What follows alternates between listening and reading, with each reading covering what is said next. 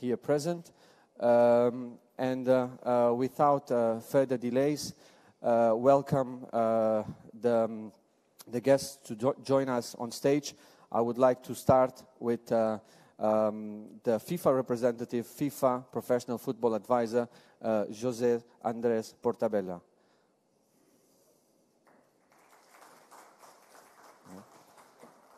Please. Here? Perfect. Thank you. Okay. Next, we have Pavel Luzanov from the Asian Football Confederation, Head of Competitions Strategy. Thank you, sir. Next, we have Christian Tonelli from CONCACAF.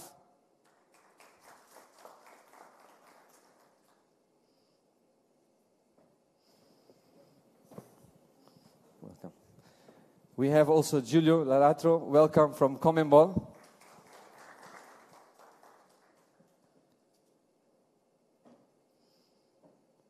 Welcome. And next we have Stephen Dillon from Oceania Football Confederation, OFC. Welcome. And finally, we have David Negre from UEFA. Okay. Welcome. Okay.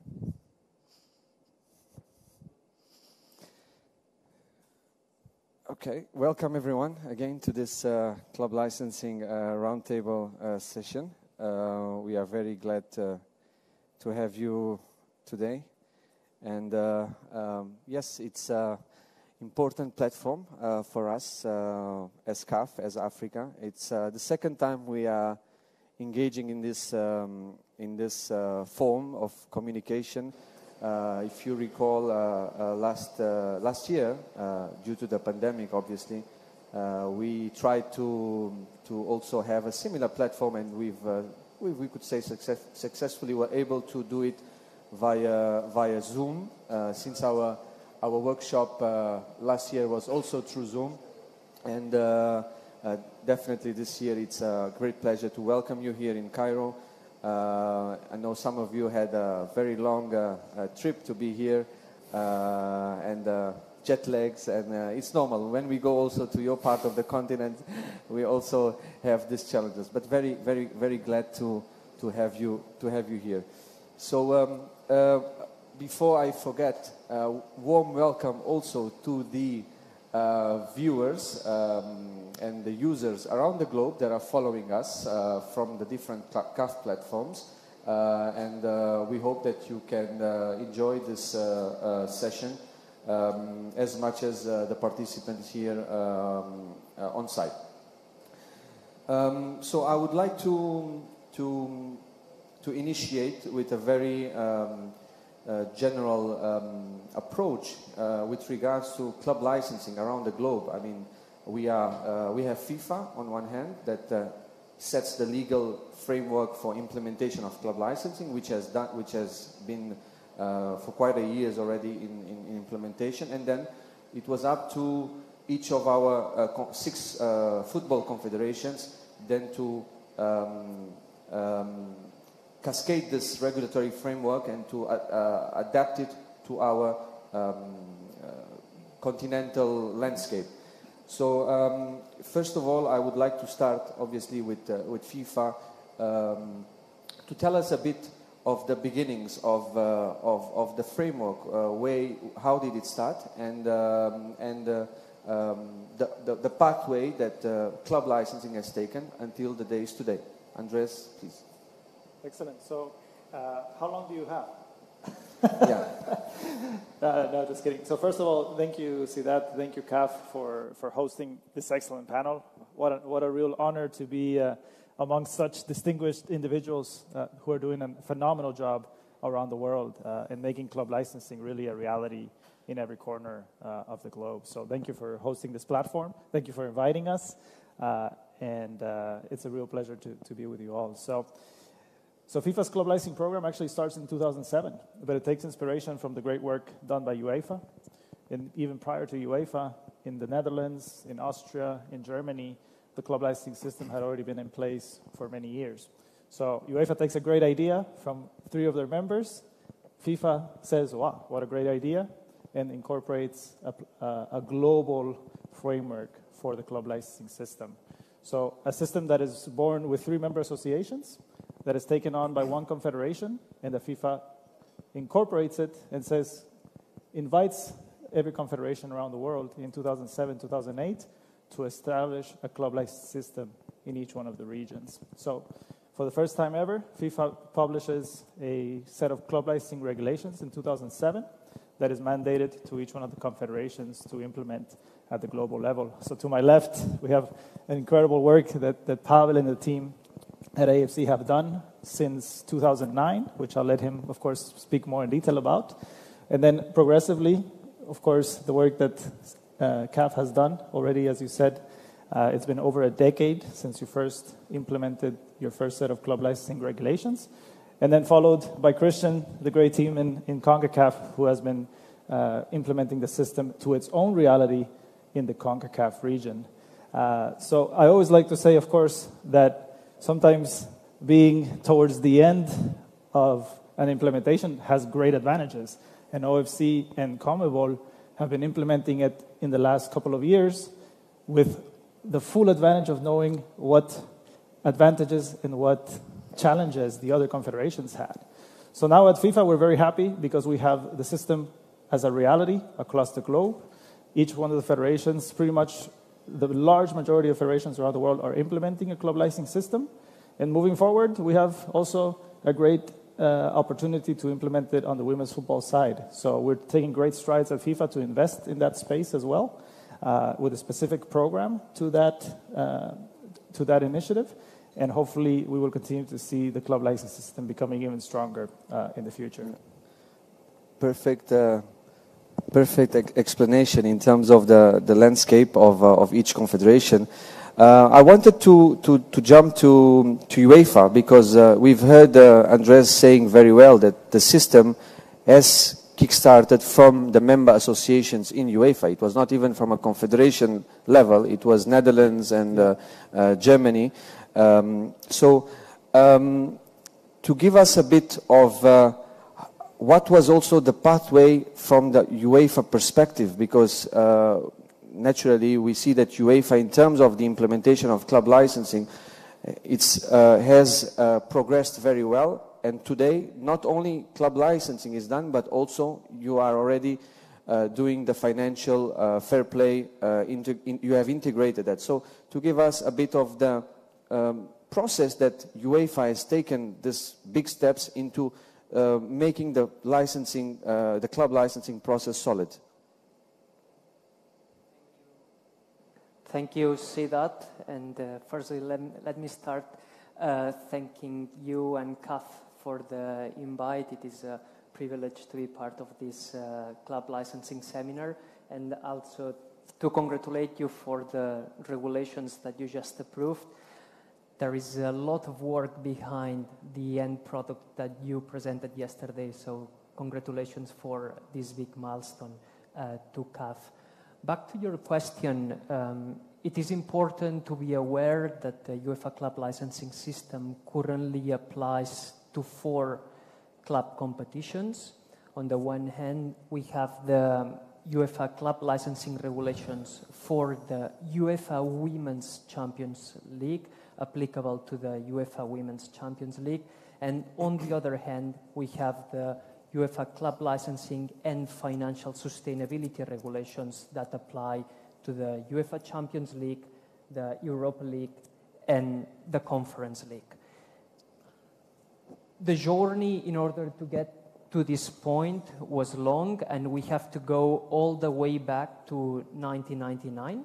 That's when the first conversations with the stakeholders started, when the first discussions on club licensing started.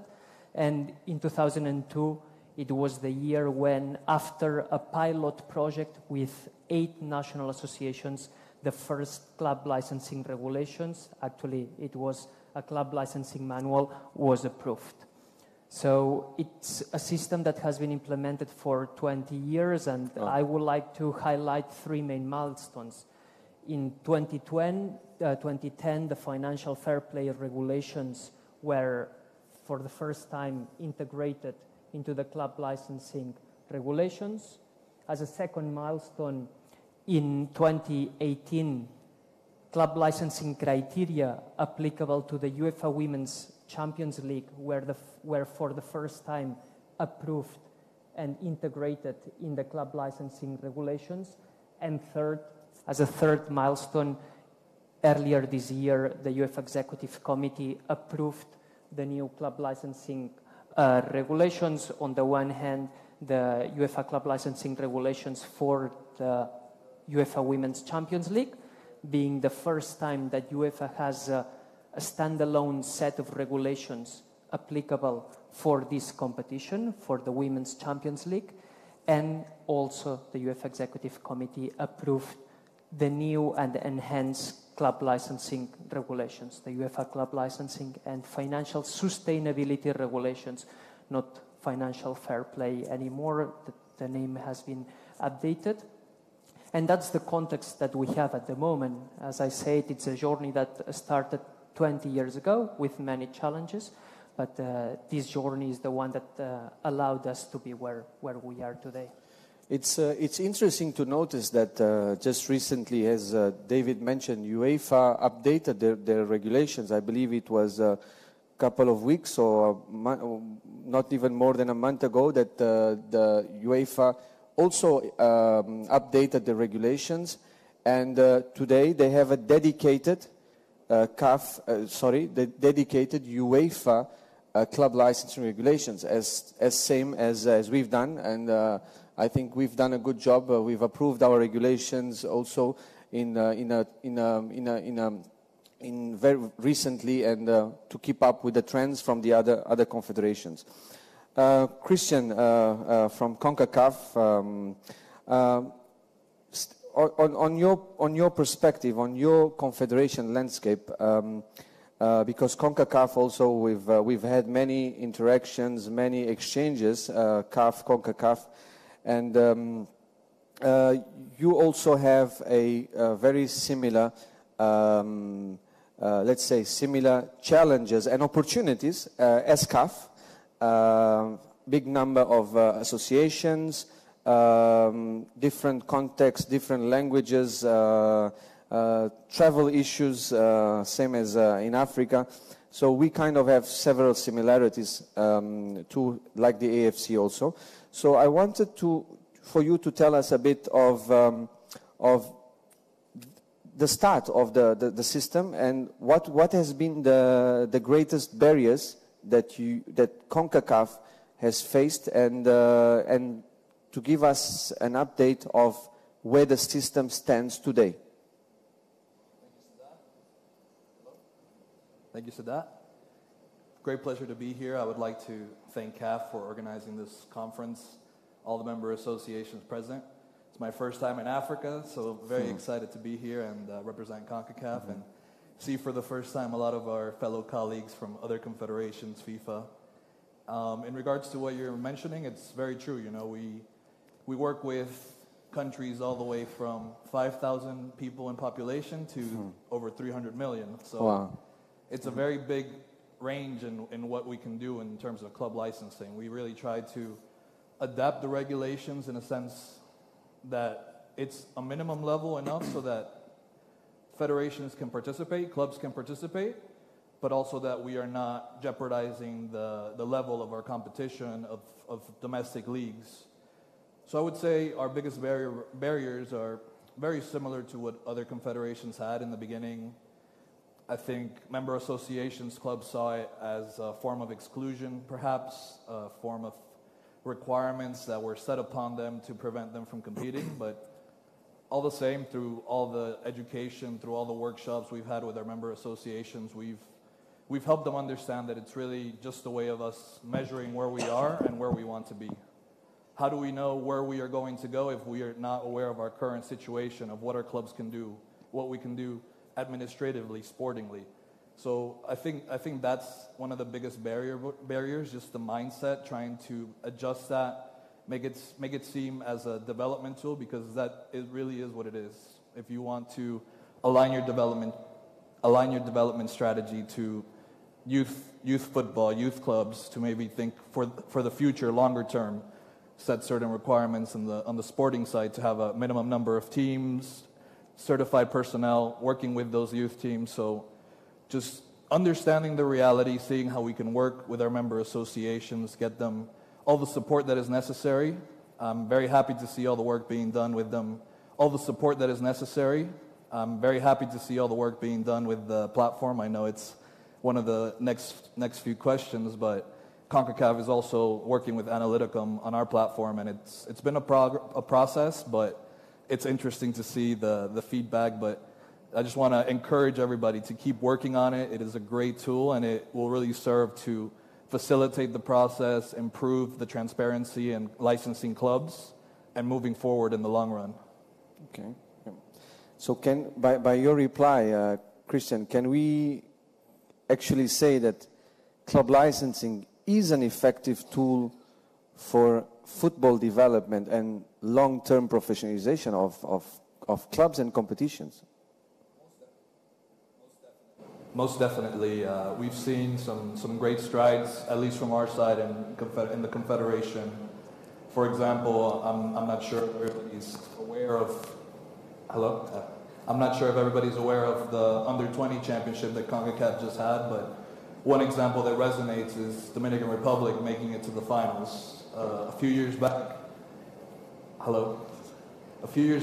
we were working strictly with them on developing youth teams criteria to make sure that they strengthened the foundation of their clubs and they had future talent to pick from.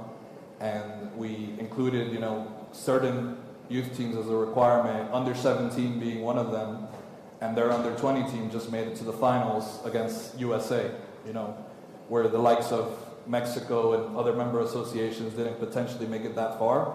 It's a very big feat, especially considering the size of Dominican Republic in comparison to those other member associations, as well as Guatemala making it to the top 4 countries. So we've seen that the member associations that are really taking club licensing seriously, putting the right steps in place, working with the clubs, are really reaping the benefits down the line. Okay. Let's travel to South America now. Julio, we have here today with us the club licensing managers, key central and key figure in this entire club licensing system. My question to you is simple.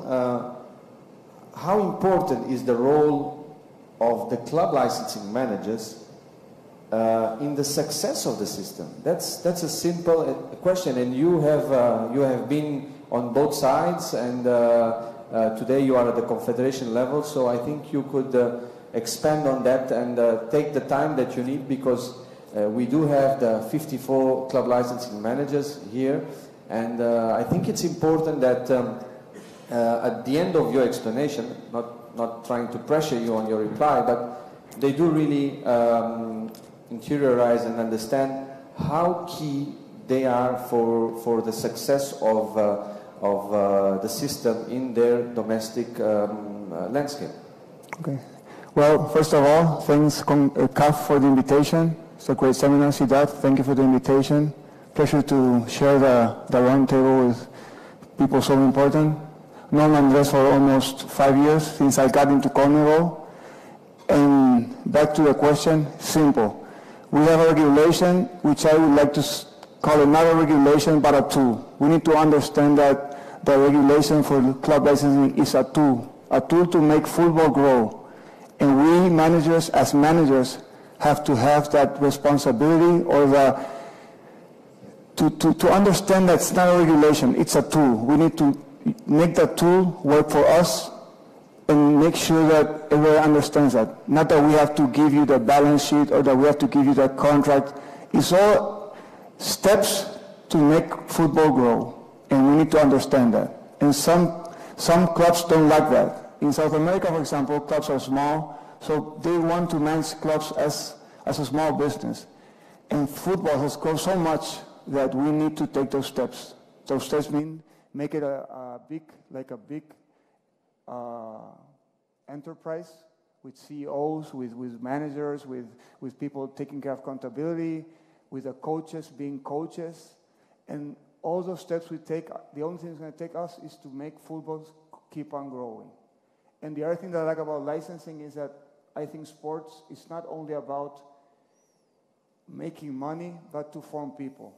And also, in having youth, we are forming better people for the world. I mean, we need sports, and we need to understand that sports is not only making money, but to form people. And I think those things are very important that we understand in order to make sure that club licensing is a tool, a way to get to somewhere, and not how do we say, something that I impose to you guys. It's a tool. That's what I think about is club licensing. Stephen, from Oceania Football Confederation. Oceania has how many member associations, Stephen? 11. So it's the smallest in number. No, 10. 10, exactly. Sorry, my mistake. So maybe there's a competition there, to get one more member association. But anyways, Stephen, in terms of, because Oceania also has many peculiarities, which we've spoken about it before, and we know that at your confederation, there are strives now to accelerate, let's say, the process of implementation. And I know we've been talking even of possibilities of online platforms and things like that, which shows that all of us today, the online platform is a tool that needs to be in place, So just to also give us an update on the current status of Oceania football and the licensing on that part of the continent.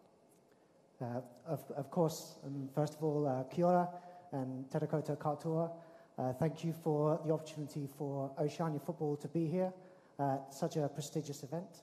And we're certainly very appreciative of the ability to exchange and listen to your people, and also for me to be a voice of the people of the Pacific. Our people are very ambitious, and we are very proud of football in our region.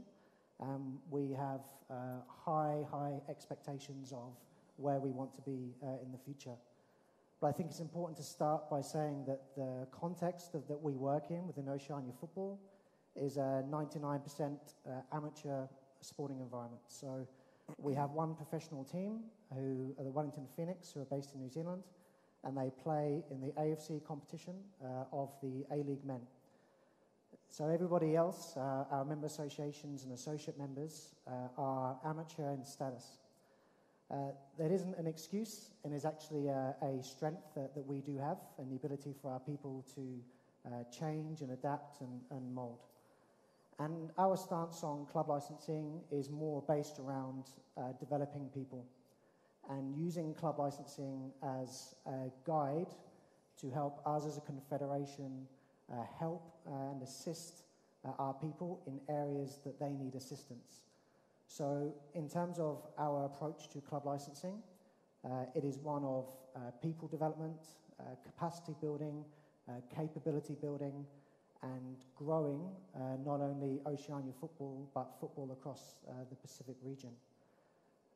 In terms of some of the strides that we have made in recent years, club licensing has been around in various forms in Oceania football since the inception, and many of our member associations take aspects of club licensing and use them to work with their clubs and use them to work on capacity building within each of their areas. We do have some shining lights. We do have a number of member associations who do have club licensing in men's football, in women's football, also includes youth football as well. We also then have a number of other associations who utilize aspects of club licensing regulations, but within their competition regulations. So they're able to merge the two alone. So, as I say, we are very ambitious people. Each one of our member associations wants to pursue club licensing in more detail, and certainly our role as a confederation is to be there to help support through not only guidance, advice, development programs, but also acting as a source of comfort and inspiration to help them as well. So we are, we're really inspired by the work that's taken place here and some of the aspects you've been talking about, Sadat. And I certainly know that some of the stories that your people will be able to share will be equally as applicable to countries in our region also. Thank you. Thank you. We travel to Asia now. Pavel from the Asian Football Confederation. And I have a special question for you. I on purpose went on the round table, but because I have a special question, and I think your view on that, your view meaning as from the AFC, it's important for the participants here. It's in Africa, for example, it's common that certain football stakeholders tend to see club licensing purely as an infrastructure development tool. Okay, so what would your reply be to that, based on your experience? Because the AFC, it's the implementation of club licensing system is on all levels. So I wanted you to expand a bit on what would be your reply to that, and what would be your advice, and giving us obviously a bit of the status quo of licensing in Asia. Okay, so good morning again, everyone in this room. Thank you, Siddharth. Thank you, CAF. Thank you, Africa, for hosting us here. As what many colleagues mentioned, this is one of the first, if not first, for all of us visit to Cairo, to Africa. And yeah, from the first attempt to arrive here, we received very warm welcome. Thank you for organizing this. Going back to your question, yes, in AFC we implement this more than 10 years, the club licensing process, and infrastructure is just one, not of course small, but one of the important tools of how we treat the club licensing process. And for infrastructure, what I want to say, it's not always all the clubs, they own their own stadiums or the training facilities, right? So from infrastructure point of view, it's a development tool, as what Giulio mentioned just now. Also, the nice tool to develop, nice tool to follow all the recommendations by the Confederation, to look at the regulations, to treat this as if, I would say, the checklist to bring all your necessary items of the club structure to the highest level, to develop, to make their club and the league also sustain, to make it strong as from the organization point of view, financial, like many other things like technical, coaching, development. But from infrastructure, yes, it's like, of course, you need to work on together with most of the times it's government authorities who own the infrastructures, the stadiums in Asian circumstances, right? To bring to the next level, to make this regulations apply for all your stadiums and other infrastructure. Because looking at I think Siddharth, you mentioned in one of your presentations from the day one, in your previous regulations you had a lot of criteria for which is supposed to be applied for the stadium, right? But now it's just one line maybe in your regulations, same for us. So whatever stadium clubs needs to use for their own purposes, especially the play in our international competitions, is just to need to be meeting the requirements of the AFC stadium regulations. So it's just one line or maybe just a few lines in the regulations, but this is a lot of work being done behind the scenes to bring to this to another level. So by doing this, we bring the spotlights to the stadium regulations, which sometimes also very difficult to meet. But in the end of the day, the fans who are coming to the stadium, your players, once they come to the stadium, once they see how good this facility prepared for them, I think they will perform even better. The fans, they will also feel that they're needed here in this stadium. This is something like their home in most of the matches, right? So they also will behave, I think, they perform well, you know, they don't like do any unnecessary things, but they just support the team to wish them the best of their luck, and then they will leave the stadium with respect despite of the result their team will obtain, right?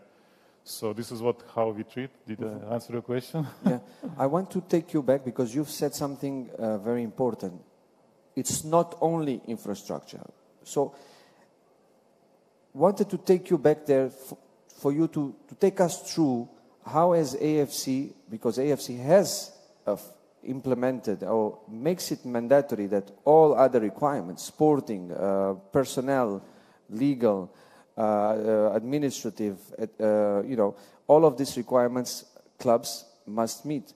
So if you could elaborate, how has this been, because it's been very important for the AFC, and to share with the club licensing managers and the different stakeholders that are following us, that club licensing is a broad tool that it encompasses not only infrastructure, but this for other criteria. So I wanted you to expand on this part, that not only infrastructure, but the other areas also. Yeah, very true, Siddharth, what you said just now. Like, in our vision, our understanding, we don't want to see the clubs just a team of 11 players playing on the pitch, for this particular day. We want the club structure to support, to develop the football in the region, in their society, probably where this club is based, to give them the right tool to express themselves to the fans, to feel engaged to the club, not just, like I said, it's a team in the past, like it was, but the clubs, normally they're based on the local society, they're based on big corporations or ministries, right? So this is what we want really to clubs being close to their fans, to develop not only from the technical point of view, but from many different angles to make the club like a history in the club, to make the value in the club, to make this the sense of the club existence. This is what I think through the club licensing. I think it was not easy also for us, like some of my colleagues mentioned just now, to deliver this message to the clubs, to explain them, guys, this is something for you to develop. If you do this, does not mean this is prohibit them if you don't, for example, meet the requirements. It's not to prohibit them for participation in our competitions or domestic competitions. This is something for you to just go through the process and feel proud of what you have done. And of course, you can come back to your fans, to your stakeholders, right? And say, yes, we are established, we are very well prepared to meet your needs. And then this is from where I think they can get more attention from the sponsorships, from the other supporters, and just to get Thank you. Something like I said, sense in the club, just existence. Thank you. Ladies and gentlemen, we've just concluded the first topic of our conversation, of our roundtable. I think before we proceed to the next point, it's important that we take some key takeaways, that club licensing is a global system. Club licensing is not a regional system, is not a continental system, it's a global system that is implemented all over the globe, obviously implemented at different stages with different phases, and always adapted to the landscape and the reality and the context of each confederation in this case.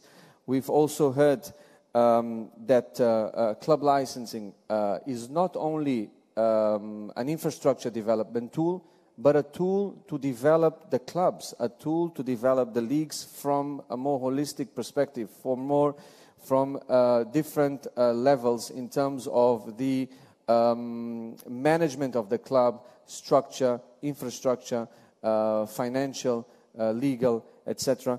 We've also had comments in terms of the role of the club licensing managers, the role that you play as the central point in the member association to really implement the strategy, the system. And finally, very important comment from Pavel when he says that club licensing is not an exclusion tool.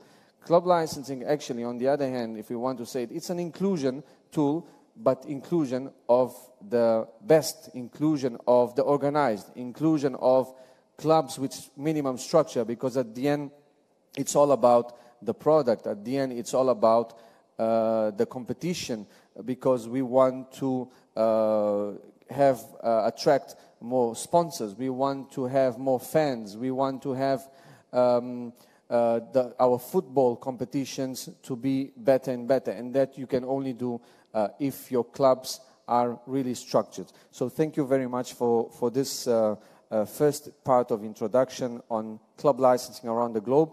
The next point is one of the trendy topics at CAF in Africa. We have just launched yesterday our CAF Club Licensing online platform, which we've had already 2 sessions, yesterday and today, the first introductory sessions. And I wanted to bring Andreas from FIFA to give us a bit of context in terms of how FIFA views the implementation of these types of systems nowadays. Because up till recent times, several of our confederations, or even CAF, for example, we are still doing the procedure completely manually. So papers, files, we have offices full of documents from clubs and etc. and decisions. So transitioning to this system, electronic system, it's definitely a great step. So from FIFA perspective, how do you view this, and some comments on it? Excellent question, Sidat. I think the implementation of your online platform is going to be a game changer for club licensing in Africa. So for all of you, for all of your clubs, to have one centralized location where the entire system lives, breathes, is active, is going to be a complete great game changer for you all. So moving forward, you know, it will be, Christian has mentioned already, it's going to be a phase of getting to know this new platform. Once you get to know it, you have to teach it to your clubs. And of course, that's not going to be easy. But once everybody is familiar with what button to click, how to merge information, how to do a complete process within the platform, all of you are going to be so happy, because you won't be receiving faxes, you won't be receiving emails, you won't be receiving posted letters. You will have everything in one single location. So this will be a complete game changer. And another thing that I really wanted to highlight from the process that you have done at CAF is how you got here, how you got to today. Because it's very important to notice that CAF did a complete RFP to get to your provider for your club licensing online platform. And it's very important to notice this because there's a complete change at CAF. And I think not only with club licensing, but all the work that your administration is doing is really bringing your organization to another level. So I would like to congratulate you for getting to today, but I also want to congratulate you for how you got to today. So a really big congratulations from FIFA. And I think for other confederations, it's been a complete game changer. So many federations are still doing the process via email, and it's completely fine, but it's a little bit inefficient. So you will see a complete change at the confederation and federation level with your new system. So please be patient. I know it's a very tedious moment to get to know a new platform, to get to know how to use it. But once you'll be able to really know where everything is, how to do everything, you'll be in a completely much better place. And I think CAF will be there to support you every step of the day, every step of the way. And I think the people from the platform will also be available to you to ensure that you know how to use this thing. Well, after your comments, I see some more calm faces. When we had the sessions, people were a bit anxious because transitioning from the current status quo to a fully electronic system, it is a challenge, but it is the duty of CAF. Let's put it that way. It is the duty of CAF to ensure that all the national associations are well trained into the system, and that's the plan of CAF for the coming period, to ensure that passage of know-how to the different member associations, and following that we can also work with the clubs, because they will also be the different users in this platform. Christian, CONCACAF we have the same provider, we have the same platform of the club licensing online platform, it's the same, which brings us to a fantastic opportunity of cooperation between our confederations, between our member associations, using the same platform, the same interface, the same framework, and I think from partnership perspective, I think that's something that we should work on. So I would like you, on a second note, to give us a comment on this. But on first note, because we share this platform, identical platform, to transmit a bit of how the implementation went on from the beginning, because I'm sure the session that you've accompanied yesterday, maybe it brought you some memories. Wow, I remember this when the first time we were doing with the member associations, because Christian had the same session with the same provider, going through the same steps. Maybe Christian was saying, oh, they still, they have a long way, So take us through this, take your time to explain and to share this view from CONCACAF side. Sure. It was a sunny day in Panama in 2019. No, really, I think, first off, to touch on that, it's a great benefit having the same platform, using very, very similar modules, if not identical. I think the benefit of Analyticum and the services that they offer is that once a confederation implements something that sees a positive result, other confederations can easily adapt to that and bring in the best practices from around the region, because I know there's several confederations up here that are using the platform, maybe not fully for club licensing, but I know it is in the works.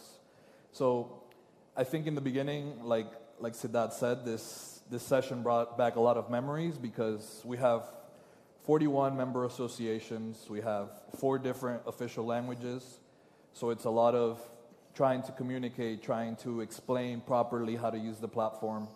At the beginning, it's always going to be a challenge. Change is never comfortable for anybody, but I think it's a little corny, but with big risk comes big rewards. So if we really take this platform, take this initiative seriously, work with the clubs, I think the work with the clubs is instrumental to this. We have to make sure, as club licensing managers, as club licensing administrators, on behalf of CAF, that we are working together, cooperating, training, providing all the supporting documents that are necessary, creating the manuals if needed, and that's something that we can definitely collaborate on, because I think it's, like we mentioned, it's the same platform, it's very similar functionality. So the training is always instrumental, but year to year we have to make sure we're brushing up on things that maybe have been creating issues for the clubs. At the end, the member associations, you here, are working on this platform 24/7 really. So it's also useful for you to bring back your feedback to CAF. If you see something that could improve, you see certain things that maybe you think could be done a different way, I think the communication, the collaboration between confederation member associations is always instrumental to continue to improve the platform. And I know since we started with Analyticum, there's been things that we've tried to work on, because we saw it maybe in a different vision. But overall, the experience has been great. It is a big commitment, from not just from our side, but from the member associations' point of view. We have several member associations doing it in the 1st division, 2nd division, 3rd division. Some even went as far as going to youth clubs. So it really can go as far as you want. And I think maybe connecting a little bit more before to the role of the club licensing manager, I think as part of the federation, you have an idea already of what the strategy at the member association is.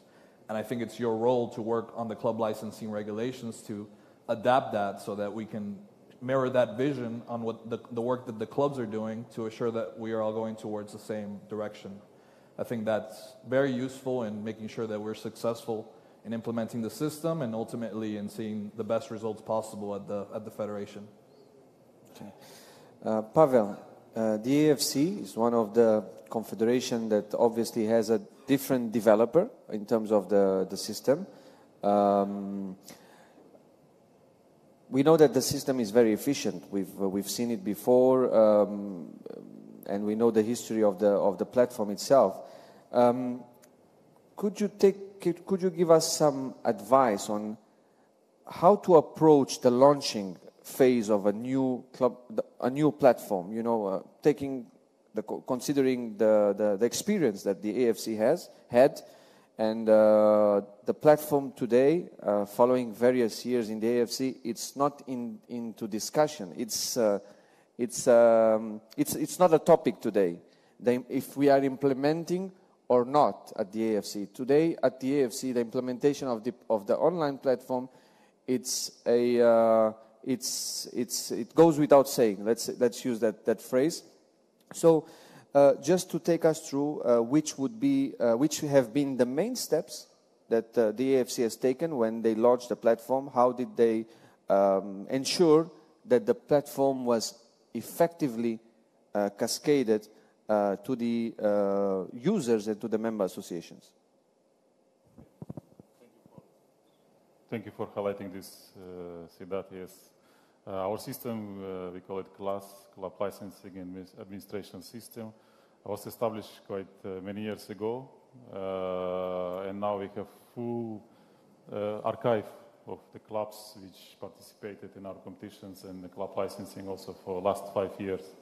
So at first, in the beginning, it was in the testing mode, and then we moved to the full implementation for the club licensing, and now it's just the tool, like what you correctly mentioned, is just something automatically works in AFC for our clubs to upload all the necessary documentations, all their information into the system, and just to get simple click from the approving authority to either reject the license or approve the license. So just how we reach there, it's I think because we work together with our stakeholders, with our member associations, with the clubs. So it's not just simply mirroring the replication of the club licensing regulations, but also the feedback from the club licensing managers, like the audience we have as of today in this very room, right? To understand their needs, to understand the easy way for them to work on, because in the end of the day, the main stakeholders with the clubs and the club licensing managers who will be working from the another end, I mean from the CAF point of view, right? So I think this system also, I believe also it was a few rounds of, as what yesterday your colleagues explained, few rounds of making the system more convenient for the clubs, right? To make a betterment of the system. So yes, I think the key for me is just to listen to the stakeholders and to give them what they want, actually, because now even to arrive here in Cairo, right, everything was done online, like our tickets, the payment for the tickets, I don't know, hotel accommodation, all the payments now in online. I don't know even how the local currency look like, and to be honest, but everything is already arranged, right, without even going to these details. I think same will be for the US system. Everything will be done from the backside by the clubs and the club licensing managers, which are supposed to be, like what you correctly mentioned, are really multitasking people. And this is not a pressure on their shoulder. This is a pleasure of having them, of this kind of right people, I would say, in right place. So yes, I think it's the keys of the success in the hands of the clubs and the club licensing managers in the end. So we do the system for them. I think this is a key message everyone needs to understand. And if they have any comments, any suggestions for the betterment of the system, I believe CAF is also open to listen and adopt, accommodate, right? If it doesn't go against the regulations, it's just about the operation of the system. That's a very important point that Pavel has mentioned. I personally have been to one of these seminars at the AFC back in 2017, and in a similar session of training. Obviously, at that time they were just training on updates. It was not the first kickoff of the system. And what I've noticed is that the club licensing managers, at any point, they could request the floor to make contributions to a system that has been in place. So maybe throughout their work, throughout the process they have been following, they found that maybe this could work better, maybe that instead of the system working on this way, they could amend it and include another function. So that is the way that we want also to take it. As Pavel said, as long as it does not conflict with or contradict with the regulations, issues or contributions that can improve the framework, we will be ready to accommodate that. When we are in advanced stages of training, that's something that we will be very happy to accommodate, because from our side, from CAF side, we are also at a phase that it's a learning phase for CAF also, because we will also need to adapt ourselves into this platform. We travel to UEFA, to Europe. Because UEFA has a different setup. UEFA does not have an internal online platform, but it's not because it's not a necessary tool, or it's not because it's an irrelevant tool. David will explain why, and it's also related to the member associations and how the system has been implemented for a long time. So, David, if you could take us through how the system is implemented in UEFA from an online perspective, and it's not from a UEFA online club licensing system, but from the member associations. As you say, we follow a different approach, and that's because of different historical reasons. I think it has been said in previous seminars and conferences, there is not a right or wrong approach. It all depends on the local context and what suits the best for each confederation. In our case, we do have an online platform, and essentially is where our licensors submit to us the licensing decisions. So in the end of the licensing process, each of the licensors indicate to UEFA what license applicants have been granted with a license and which ones haven't been granted with a license. This means that in parallel, each of the licensors have their own online platform. Correct. In order to operate their domestic club licensing Correct. System. So that's a different approach to the one that some of the confederations are taking. The reason that motivates this approach, as I said, there are various. For example, one is due to historical reasons. When UEFA first launched the platform some years ago, some of the licensors already had a platform in place. Therefore, it was considered that the most convenient approach was to continue allowing them to operate their own platform, and therefore to find a different approach. Another reason is the big diversity that we have within UEFA. We have 55 national associations with different legal frameworks, also different languages, and it was deemed that the most appropriate approach was to have just one centralized platform where the licensors will submit the decisions, but then to allow this freedom, to give this freedom at national level in order to operate the system. Again, as I was saying in the beginning, I don't think there is a right or wrong approach. Actually, the right approach is the one that adapts to the local context. So then it makes totally sense that different confederations, based on their own needs, have a different approach. Thank you very much. I think it's important what David is saying in terms of there's no right and wrong in the implementation of the system.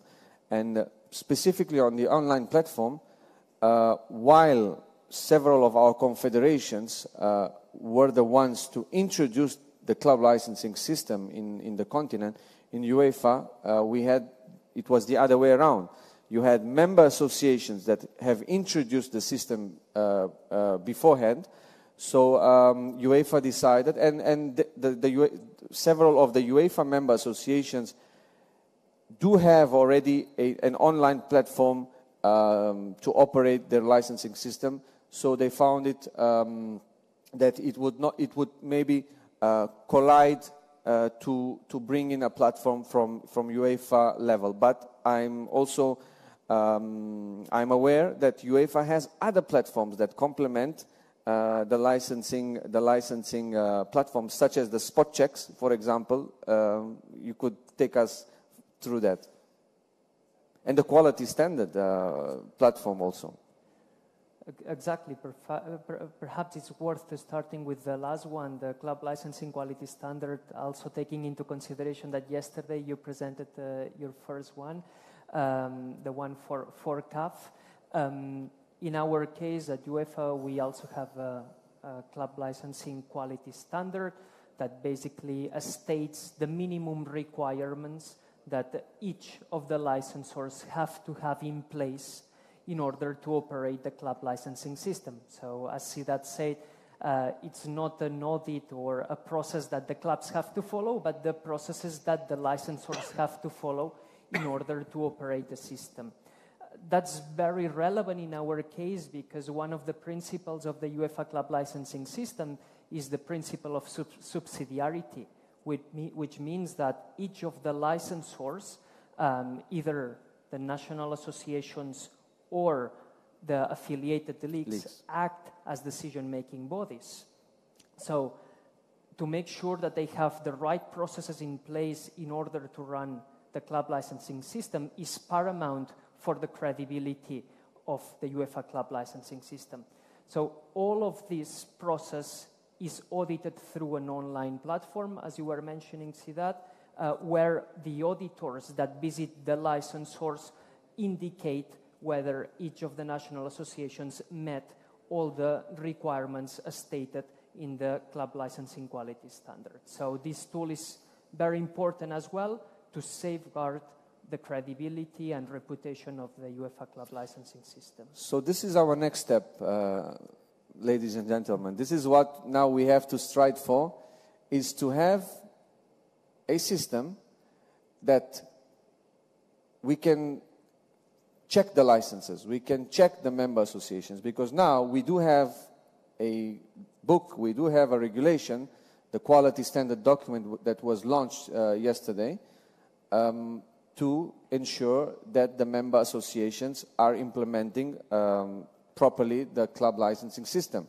So the next step, that's a good challenge for us, David, for us to look into, for CAF to look into the possibility in the coming years to have a dedicated module or system, maybe even attached to the current one, where the spot checks can be run and we can have information on how the system, on how the member associations are implementing.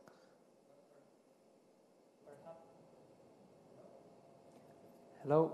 Perhaps to add a little bit on this, this audit is run by an independent company that, as I mentioned in the beginning, visits each of the licensors.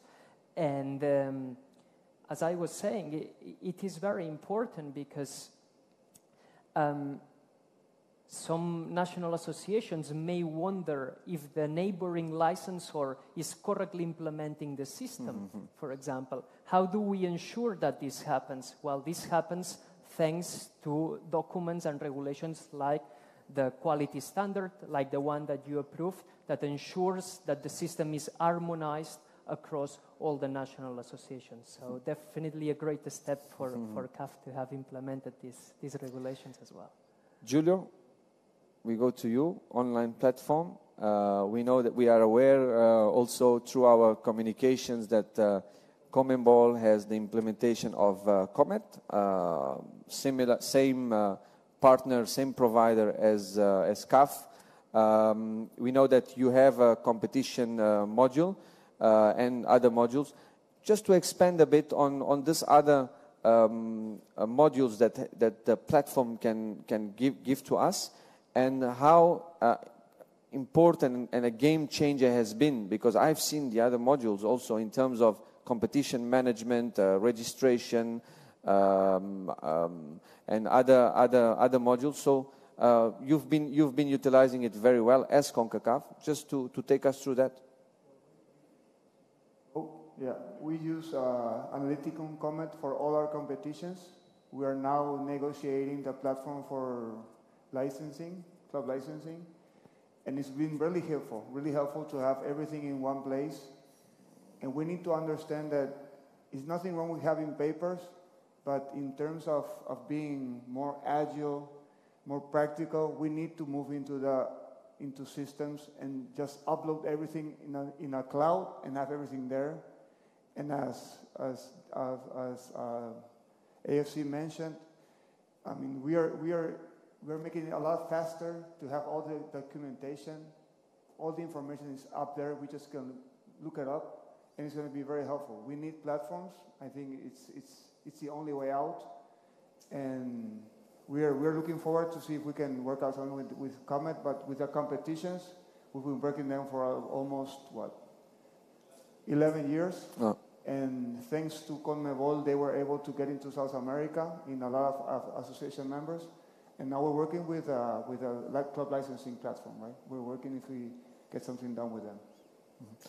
Stephen, I remember last year when CAF invited all the confederations. We had a similar roundtable on Zoom, and we've had a presentation last year on our platform and our plans, and immediately you got in touch with us to see and to explore and to find out about the system and how it can also be implemented on your side. Just to take us through, how far are you in terms of, meaning the OFC, in terms of the implementation of the system, and what approach, because as I said, every confederation has its peculiarities. Stephen already explained the challenges that they have, the level of the national associations, the type of entity that they are. So what is the approach that you intend to take, or you are taking, in terms of establishing an online platform for your competitions, for club licensing, etc.? Sure. Thank you, Sidat. I guess my response will come from a position of serving our member associations and ensuring that decisions that we do make around any new systems or platforms are done with the best interests of the member associations that will ultimately be the ones using it. In terms of Analyticom and Comet, we're very fortunate through the relationship that we actually utilize a large number of the modules already. We have done for a number of years. So our people within the member associations are actually very familiar with the setup, with the look and the feel and the functionality of Comet as a system. But I think that any feelings of maybe anxiety or fear towards implementation, I mean, they're legitimate. You know, it is a change that is required, but as we've seen over the years with the help of Ivica, we've been able to change and adapt and mold a lot of our online processes to fit in with the system. I think from a club licensing perspective with the system, again, if we're there to help and serve our member associations based on their needs, we will still need to retain an ability for some of those member associations to complete any processes in a manual way, should that be the most effective. But what we are providing is an opportunity through the investment that we're putting into the system and the assistance that we will provide to encourage as many of them to come over as possible. Now, that transition shouldn't be as scary as what it potentially could be if you're starting from scratch, because, again, many of our administrators are already very familiar with how the system works and some of the integrations that it does have. So in terms of our progress, we're progressing already from quite an advanced stage, given that many of our users and super users have been familiar with the system for many years, and we're now there to help support them through the next step of club licensing, allowing people to become familiar with some of the new processes, and as it's been discussed, how this is also then socialized and utilized in the clubland. I wouldn't underestimate the difficulty and the challenge of launching something of this significance. Like, it's not easy. Like, there are so many components, thoughts, considerations, implications that are going to happen thanks to a shift in the type of system that you do use. So I reiterate, I think your maybe your concerns or the areas that you think might be difficult, they're certainly genuine and valid. But again, I also would like to offer comfort in that some of the support that is available to you through your confederation and a number of other confederations and member associations will allow that step to become maybe not as uncomfortable as maybe what people are feeling at the moment. So, yeah, we're certainly progressing. We understand the value of this, and we're excited to see the impact that this can not only have on administration, but the impact that this can have on the game and what people will see in our stadiums, what people will see in our leagues, especially at the domestic level. And we're also aware that the success of football at an international level is very dependent on the success of leagues within the domestic game. So if we can use club licensing and if we can use our online platform as one of the methods with club licensing, that will hopefully have an impact on the quality and the standard of play that ultimately we all as football supporters and observers want to see. So I certainly wouldn't underestimate the impact that this can have, not only on administration, but also some of the sporting matters as well, what you see. No, I want to highlight what you've said in terms of improving our leagues and domestic competitions, because this is our next and final main topic. Just to recall, and we've mentioned this in the previous sessions, that CAF has invested in this system in a way that the system is open. It's open, free of charge, to the member associations to utilize it in their domestic competitions. Men's, women's, regional competitions, provincial competitions. The system is fully utilized at no cost. It's fully manageable and personalized at no cost for the CAF member associations. This is very important. Obviously, CAF has made it mandatory that for the CAF interclubs competitions, men's and women's, and every top-tier competition in each of the member associations, it is mandatory that the process is done online. The licensing process is concluded online. For the other tiers, it's up to the federation to decide if they would like to use it. But the good thing is that the system is open and ready for that case in cases that the executive committee and the federation decide that we should apply the system also to the different competitions.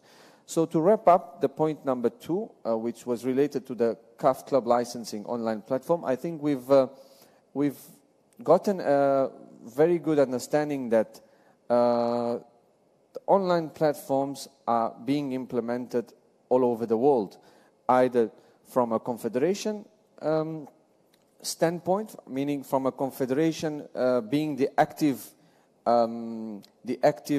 developer, if we can put it that way, or from the member associations themselves who decide to have their own online platforms, not only for club licensing, but also for competitions. Even here in our confederations, we have several of our associations who manage their own CMS, their own competition management system. They have their own internal developers or internal providers that provide them their competition management system. But CAF also has the CMS, which is the CAF competition management system, which some of the member associations and our zonal unions do utilize it for their competition. So it's a similar approach. However, on club licensing, because CAF has been the first one to come to the game, we have decided to assist and implement the licensing system from a global perspective, meaning that the system is CAF but open for all the member associations. So thank you very much for this contributions on the, as I said in the beginning, very contemporary topic. It's going to be the topic of our discussions from now on. I've already been approached for several people. Now it's no more about the regulations, it's only about the platform. I can't click this, I can't save that, but we'll surely get through, as the colleagues here mentioned, and I hope you have now, you are more positive in terms of the implementation of the system. Our third and final main pillar of this conversation, which is, okay, we have the regulations, we have the platform, but all of this leads to the implementation of the system, implementation in the competitions. Because it's very easy for us to have, we have the, all the necessary tools and framework, but then when it comes to implementations, we are not really following, and we are not really respecting what we have set as our framework. So, Andres, coming back to you, implementation of club licensing in competitions, men's and women's, from a continental perspective, so inter-clubs competitions, but also from a domestic perspective. What is FIFA's view?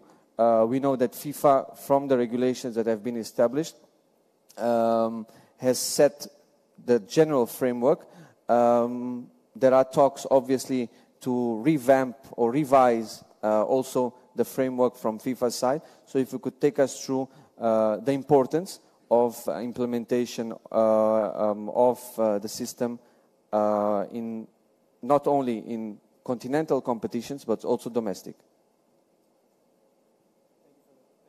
See that. So 2007, 2008, I mentioned it earlier. Maybe it is time for a little refresh. So at FIFA, we are discussing when we're looking forward to a potential refresh very soon on the FIFA Club Licensing regulations.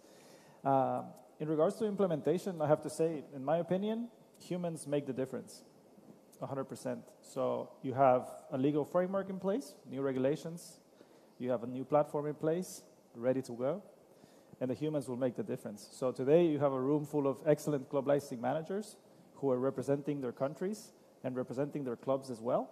And you are the ones that are going to make the difference. So today the framework is set, the platform is ready, and now together with FIFA and together with CAF, I know that you will turn around this whole system in the African continent. So we're really looking forward to working with you, to continue to work with you. On the women's club licensing space, as you were asking as well, we do have a specific support from FIFA side. At the moment, there are only 2 federations in all of CAF that are taking advantage of this program. So I really encourage all of you to apply to the program. It includes support from a human perspective, but also specific funds that are available for you to use. So we really encourage you to apply to that program. We're working on it hand in hand with CAF. So we're working currently with Uganda, with Liberia, and we're doing that program directly hand in hand, FIFA and CAF, with the member associations. So hopefully more of you will apply to that program. It's an excellent program, very easy to apply to. So we definitely encourage you to take advantage of that. But regarding to implementation, to your question at hand, I really think humans make the difference. So as we go forward, please feel free, if you have any questions, any doubts about the new regulations, about the platform, feel free to contact Sidat, feel free to contact us at FIFA. And now you have 5 new friends from your different confederations that are open and ready to help you. And from what I hear from Christian, I think he's ready to come visit you in your countries and tell you about the experience that they've had at CONCACAF with the platform. So we're looking forward to this event being a turning point in club licensing in Africa, and we remain fully at your disposal at FIFA with Mark, with Medina, and our boss, Ornella Belia. So we're ready to help you, and we're very excited for the future. Thank you. Christian, yesterday we saw the CAF's new approach with mandatory minimum requirements established now from a confederation perspective. for implementation at minimum top tier men's competition. For the women's, we have not established any minimum mandatory domestic requirements. So we know at CONCACAF you also have your system and it's open for your member associations to utilize it for domestic competitions. But how important do you see this approach that CAF has taken? And there are similarities on your side also. And for us to benchmark, because we are just starting on this, for us to benchmark on your experience in regards to requirements for domestic competitions. Thank you, Sadat. That's a fantastic question. I see so much importance in the work that's being done here, and in particular with that requirement, I think it's essential to the development of all of the member associations in CAF. So understanding that these requirements are there to help develop, to help push the clubs to the next level. If all 54, I believe 54, correct? Correct. If all 54 can comply with the requirements and uphold those minimum standards within your domestic leagues, that will play a great part in pushing all the member associations to the next level. I know from our perspective, it's something that we dream of hopefully in the near future. We do have some differences, like I mentioned earlier, with member associations in CONCACAF. I believe we have the lowest GDP in the world and the highest GDP within the same confederation. So it makes it a little bit of a challenge, requiring certain things, but we always aim to push our member associations to aspire for more, to find ways to adapt the requirements within our confederation, our regulations, and our member associations to keep pushing them, to see how we can keep developing them. I think our colleagues also mentioned capacity building. We don't want to just require member associations and clubs to have things. We want to help those people succeed. So if we ask for certain positions, we want to put in place development programs to assure that they have the best skill set, the best education, the best practices around our region. So I think the fact that you're aligning that throughout the continent is going to be of huge importance, not only to their local product within their local leagues, but to the Champions League at the CAF level, the Confederations Cup. I think that will really push the tournament to the next level, and you'll really see the results if you start putting those practices in place at the domestic leagues. I have one question to finalize, which goes for Pavel, Giulio, and Steven. Obviously, we'll go through the experience of each confederation. It's in relation to the implementation of the regulations on the men's competitions, but now, as we launched also from our side, the CAF Women's Club Licensing regulations. We know that some of the confederations are also in the process or have taken this step. So just starting from the AFC, Pavel, from the women's game, the AFC has now a women's dedicated competition. If I'm not mistaken, was in a pilot phase, a pilot project. So how has it been? And what in terms of the implementation of the requirements, are they similar to CAF, or is it a totally different approach? Okay, yes, as you correctly mentioned, also we starting, I would say, with women's club competitions. It's not yet Champions League as what CAF went to the extra mile, right? We are still doing the pilot invitational tournaments. We started 2019 for women's club, and then we are going to, let's say, from the high-ranked member associations in terms of the women's football.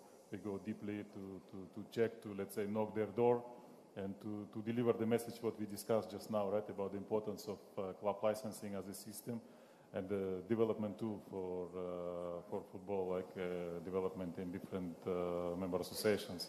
So, but we are not only to continue with women's, we also went extra mile for futsal club licensing. So now we have 3 systems which are going to be in full force from 2024-25 season. Okay. So it's not only for women's but also futsal, As what probably you know, we have futsal club championship in AFC.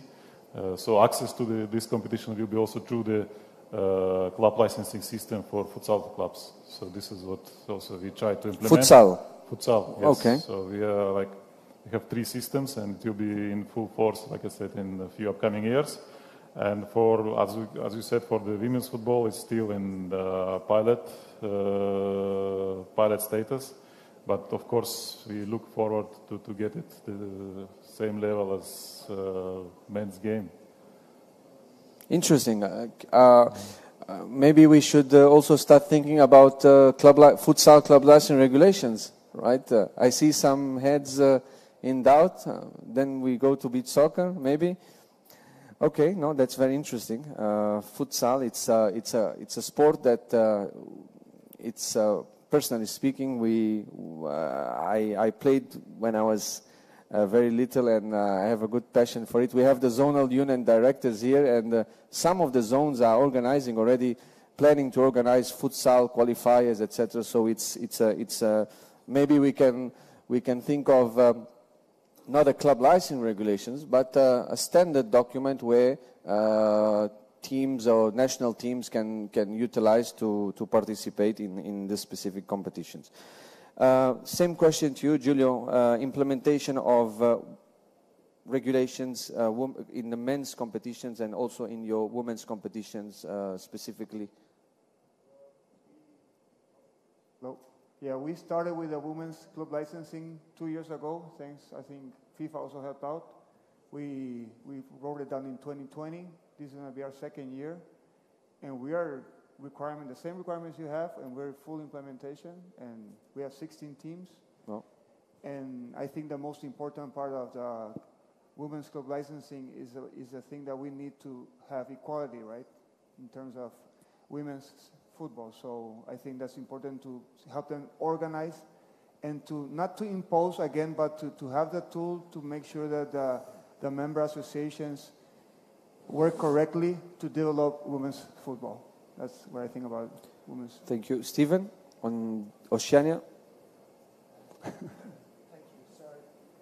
First of all, quick plug. We do have the co-hosting of the FIFA Women's World Cup, which we'll be hosting with our friends in Australia next year as well. So for us, this is a really important topic and something which we put an equal amount of emphasis on as many of the other games. And certainly with my role is equally split across men's and women's football. I also work very closely with our incredible colleagues in the women's football division, and also very envious of the competition that you just held here in Africa as well with the Women's Cup of Nations. Kudos to you all on a successful tournament. In terms of from a regulatory perspective, OFC as a confederation have a stance of providing a general club licensing regulations which will fit across both. However, we encourage our member associations to tailor those club licensing regulations to fit the form of the game where they see appropriate. And we've seen some excellent examples where some member associations choose to have their club licensing regulations across both men's and women's football. And then we also have some of our member associations who choose to have separate. And it's interesting that it's not always the men's club licensing regulations that are higher. In some cases, the women's regulations are higher. That's due mainly down to the popularity of the sport within our region. Football or soccer is not the #1 sport in every member association or associate member. So again, it's up to each member association to determine the levels of their regulations based on local context and local culture. And the way in which they do that is through understanding the clubs that they are working with. And I think before you establish any club licensing regulations, you have to understand the reality of the clubs that you're working in, and you build your regulations based on that understanding. So when it comes to women's regulations, they are in some cases more ambitious and higher than they are in the men's game. And what that will allow us to do is to launch the OFC Women's Champions League, and fingers crossed we'll be witnessing the same scenes as I certainly did here in Africa a few weeks ago. So, yeah, we're very hopeful, but the importance that we place on club licensing, we recognize the difference. I think it's important to recognize the difference. However, we also feel a responsibility to ensure that we give as much needed attention to each of those genders or sexes as what's appropriate. Thank you. Thank you very much. Because we don't have such esteemed representatives from the different confederations every day, I think it's a good moment now to take a few questions, in case there are, from our member associations, from our zonal unions. Some questions, comments to the topics that we have addressed here. We kindly ask the operational team to assist in case of any comments. We would like you to present yourself, your name, and your national association. Hello. Hello, everyone. My name is Leonardo. I came from the beautiful islands of Cape Verde, so welcome to see you there whenever you want to visit me. First of all, I would really like to congratulate everybody that is making an effort to organize this event in here. It's being very good. I've been participating all around the world these type of events and seminars, but this is a high class. For the people that are working on the backstage, congratulations. See that you are really, I meant to congratulate. Everything is running smooth and perfectly. So, hey, a round of applause for everyone. So, thank you for the hospitality. So I'll cut to the chase. So I've listened to the word opportunity several times here. Opportunity. This is an opportunity. So I agree with that statement. First of all, because we have the opportunity, the opportunity to make a leapfrog. The leapfrog is to see what other people already have made with this platform and what advantages and learning experiences, knowledge exchange we can do associated with this platform. Actually, I consider it to be a game changer. That's it. It's a new step. It's a milestone on the pathway of CAF and the member associations. But I'm really interested in seeing the experience of the other confederations had dealing with this platform. I'm really focused on an area that is sports for development. Actually, I was really glad to see that on the regulation side, it's important to have a women's team, also safeguarding policies, and I saw also some ventures alongside on that pathway. And I truly believe that it's really important for the ecosystem to be safe. And that's it. The professional sport is being a pivot for this to happen. What is, and I would like for your comments on this, what is your experience on using this platform as a relay for development programs as a grassroots level for the teams that were engaged on it? Give it to you. Yeah, and I'm thinking what Siddharth just talking, women and sports participation, sports clubs. I think this is really important for us to engage because the opportunities are there as well. But I have I'm thinking 10 years ahead. So let's go to 2032. I think this is an opportunity for another part. This is the complying with the sustainable development goals, the role that sports and football has on communal and societal impact. One thing that is really important, and I have traveled all the world, Africa has a lot of things to teach the world, actually. It's something that we need to preserve, and on the family community side. And I see this platform for a baseline for building up consortium transnational programs. So this is a continental platform, so it's possible for us to receive information based on Cape Verde or our friends on the other part from Mauritius or Seychelles. It will be very far away, but it's possible for us to contact this. And these based development programs if you have any experience on your confederations on using this as a platform for contacting other partners, mainly with development agencies. I'm talking about UN, IOC, European Union. I'm really keen on making the effort of connecting not only sports associations, mainly football, but also development agencies. I think this platform would be really powerful to do that. Is this in your perspective as a strategic vision on your confederations to use this platform for this point of view? Sorry, I was too long, but I will thank I you will very take much. that, Christian. I think we take the first part with regards to, and you've mentioned a bit in one of the points. How CONCACAF utilizes the platforms very well in terms of clubs, youth development, and not only applying into the senior competition. So I think, Christian, you would be the right person to take that one. That's a great question. I hope I catch it because it was a little long, but I think it's a great opportunity. We do have a pillar which is still in the works of social responsibility. We're trying to work on new criteria for clubs to really connect with the communities. We think that's a great opportunity, like you mentioned. When we have smaller MAs, it really just means that much more when you're connecting and you're getting people involved with your club.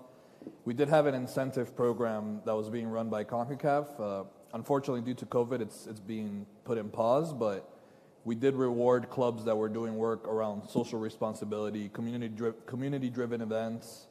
So I think it's a great opportunity when you look at yourselves as member associations and maybe see the realities, maybe see some of the connections that can be made with the clubs. Maybe in the long run it can help, increase awareness about the club, awareness about different important topics that you as a federation or you as clubs think are important to shine light upon. I know for us it's definitely always a central focus. So we do work with the youth around our region, making sure that they have the right opportunities, the right education. I know in women's football and youth education is of great importance to us.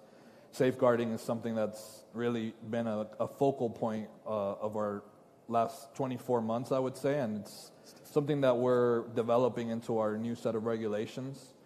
So, I mean, the opportunity is there. It's definitely something that we have to connect with all the clubs because the importance of them giving back to their communities and being important aspects of their local environments is something that can be measured. So I think it's a great opportunity. It's a great initiative. It's not something that us as a confederation can dictate to every member association because the realities are a bit different everywhere. So just taking what you know, understanding that connection you have with the clubs and maybe working towards a set objective to reach to different communities, to work with different groups, to provide education, to work with, like you mentioned, UN, different safeguarding agencies, different educational partners. There's always something there that can really be taken to provide more support, more programs for clubs and local communities. I think Stephen wants to add something.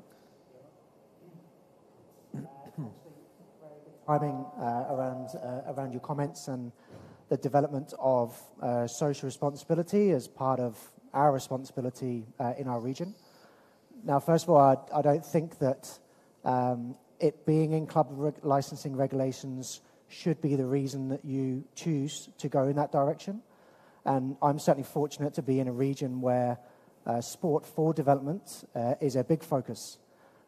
We are a part of the world where we have varying levels of health, sanitation levels, domestic violence against women, a number of other societal issues which are really prominent in some of our regions. I'm also fortunate to have a General Secretary that used to be the head of social responsibility within our organisation and has been able to develop a very credible and responsible social responsibility department who, through club licensing, we're also working with to ensure that there are elements of social responsibility linked to the Sustainable Development Goals at least referenced in some of the advices or regulations that we do provide. what we're finding is that then attracts different sponsors, it attracts different partners. I've just been in Fiji to support the OFC Women's Nations Cup, and we had partners such as UNICEF and the UN and a number of other credible global organizations that were choosing to partner with us because of our commitment to social responsibility. So I think it's an excellent start for the Confederation to have that conversation with the member associations. But if I was a member association, I don't feel like I should need to wait for the Confederation. I can start to put those things in place already as well. So I think it's great that you're thinking about that. And if club licensing can be another reason to support some of that work, again, it just adds to the impact that this initiative can make.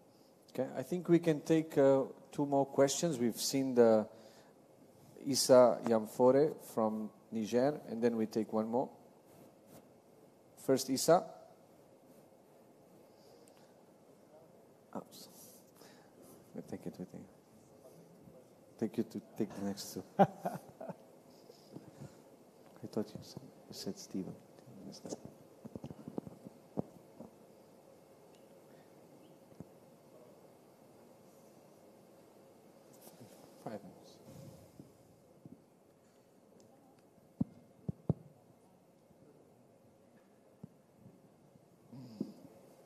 Bien, bonjour. Oui. Nous avons suivi ce panel très riche. Un peu proche. Oui. Okay. Le panel a été très riche. Nous avons beaucoup appris avec vous, à vous écouter. Ça a été très enrichissant. Beaucoup de choses sont revenues. Je vous félicite. Nous avons écouté toutes les expériences des uns et des autres. Beaucoup de mots sont revenus, notamment Sidat qui dit que la plateforme est là, les règlements sont là, il faut les mettre en application.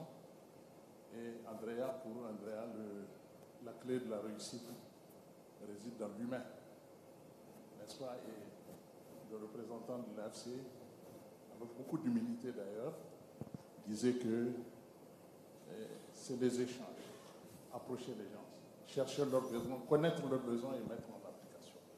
Et c'est ça qui fait la clé de la réussite. Pour nous, la plateforme est là, l'humain est là, parce que dans cette salle, nous avons des gens que nous avons côtoyés depuis plus de 10 ans autour de cette question de licence de club. Depuis Arras jusqu'à aujourd'hui, nous avons suivi beaucoup de propositions. La plateforme est là, la formation, les capacités ont été fortement renforcées. Nous avons beaucoup appris, nous continuons à apprendre.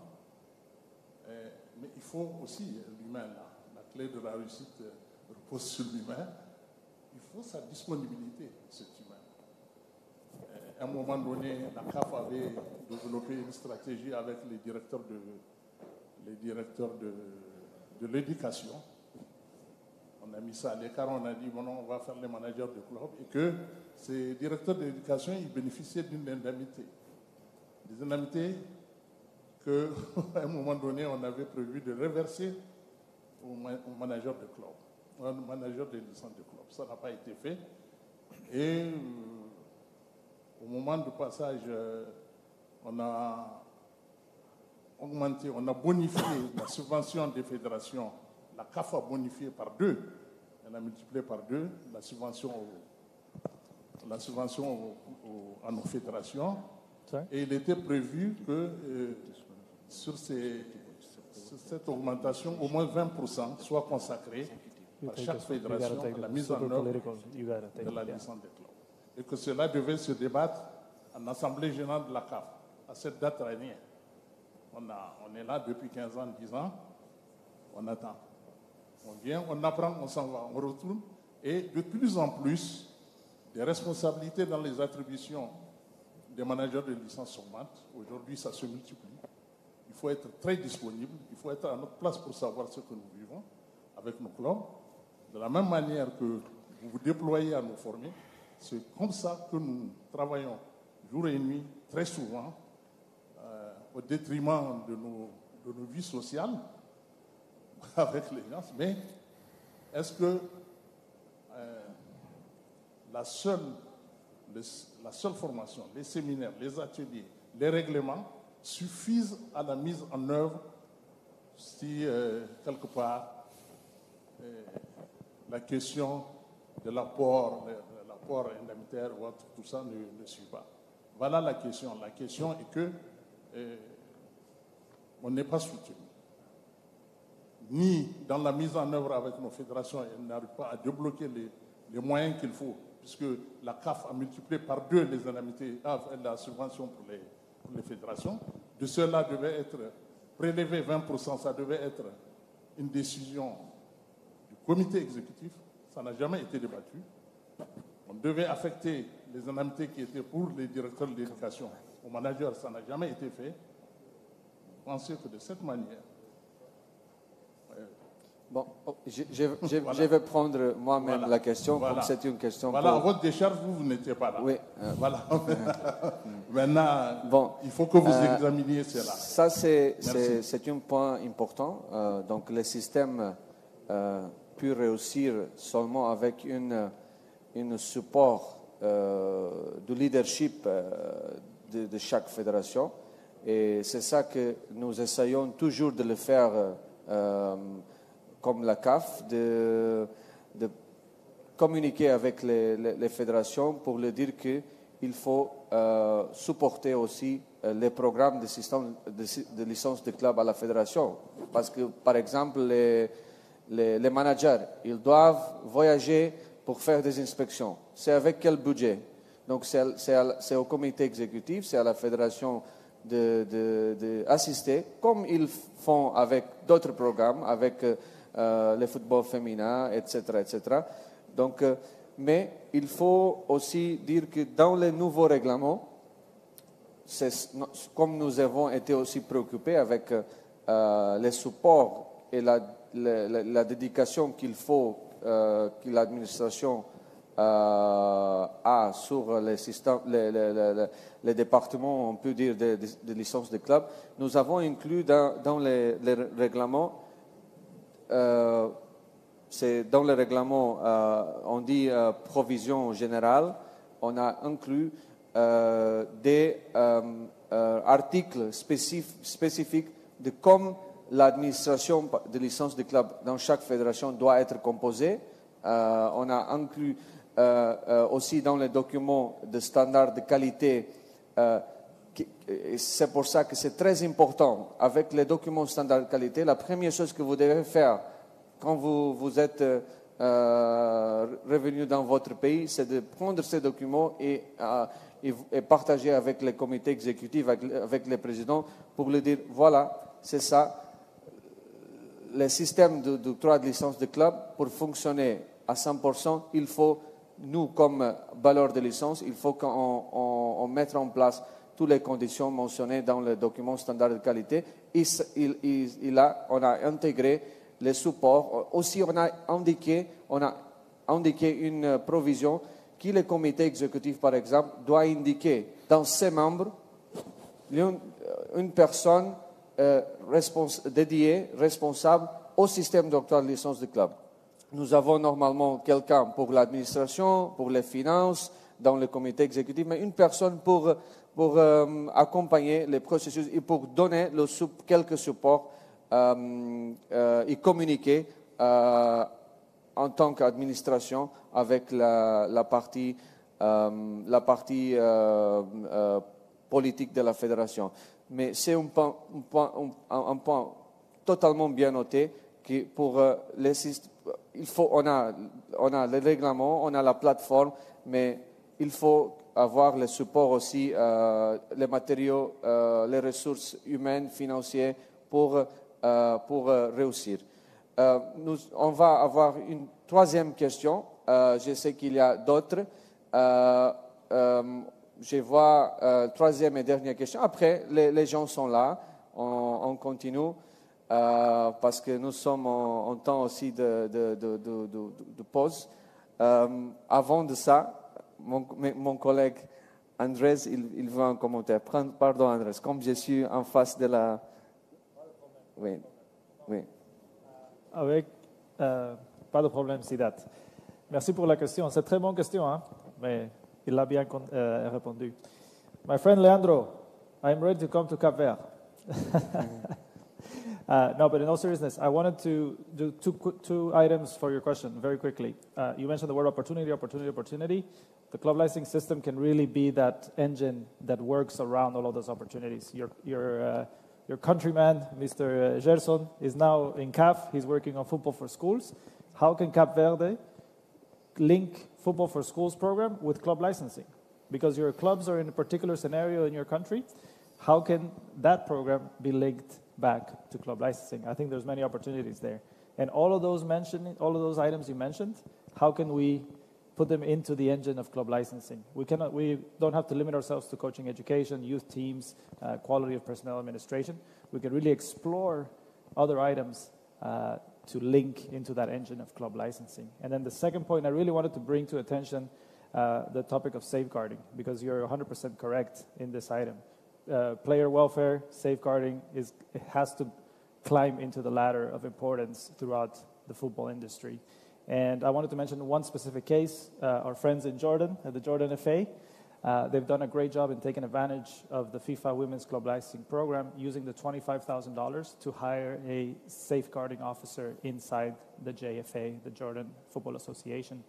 And this individual is supporting all of the clubs within club licensing with a requirement. So there's a requirement, which is you have to have a safeguarding officer and a safeguarding policy inside your football club.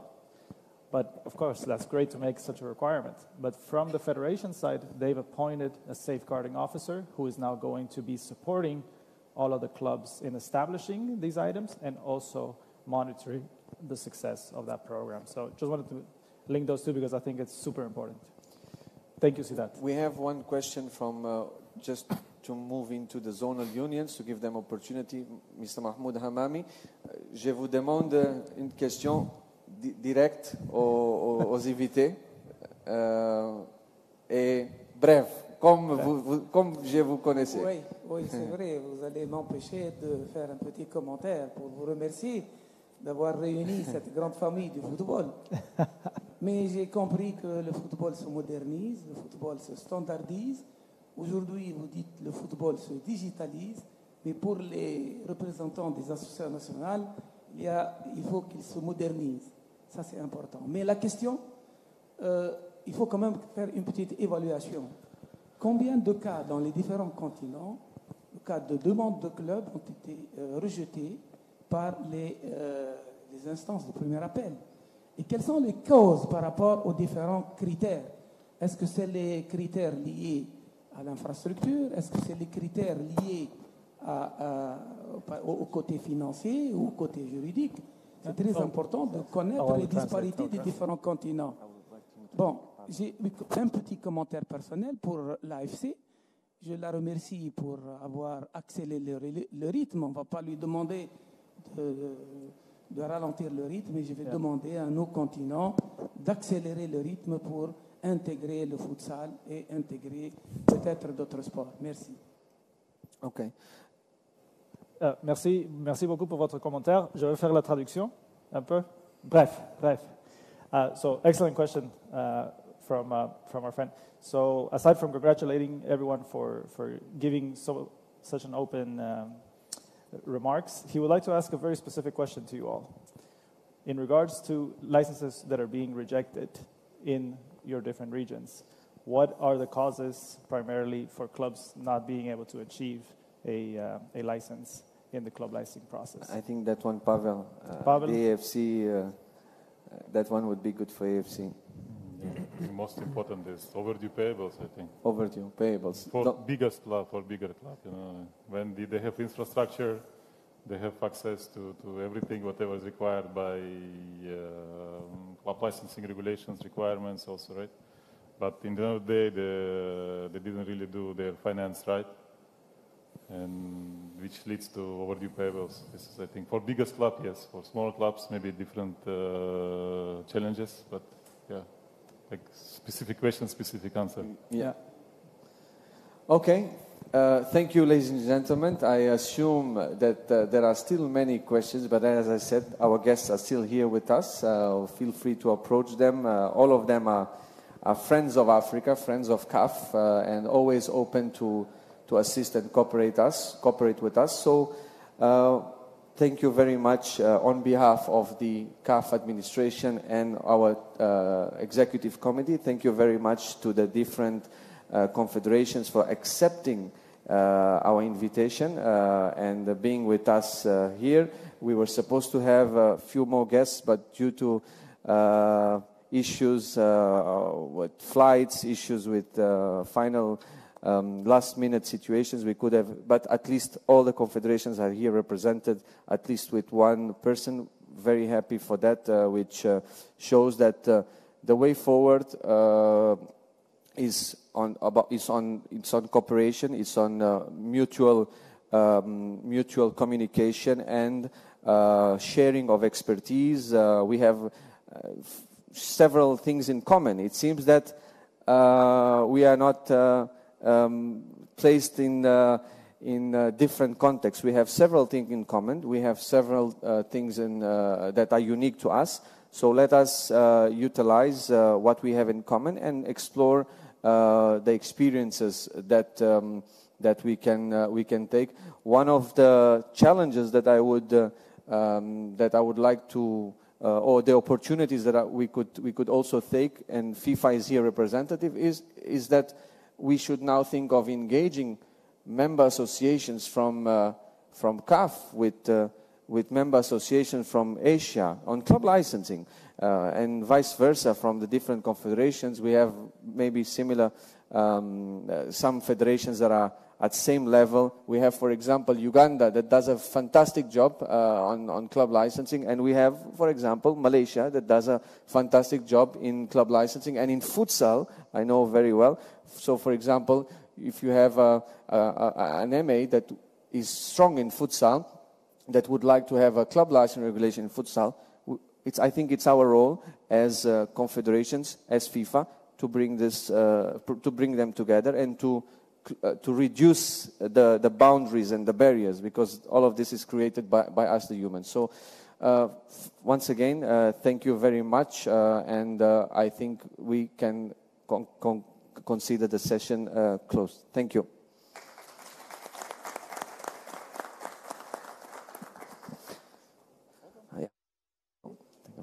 Take a photo.